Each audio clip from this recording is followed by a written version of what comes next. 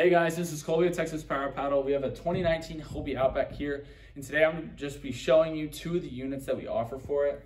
So the first one we have is our Manta Ray unit. This unit is installed to where your Guardian plate would be.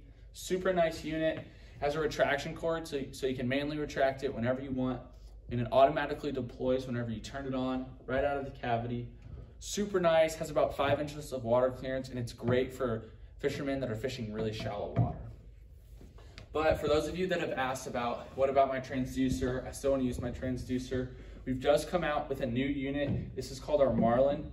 It's integrated into the rudder. This rudder is custom made, and we send it to you.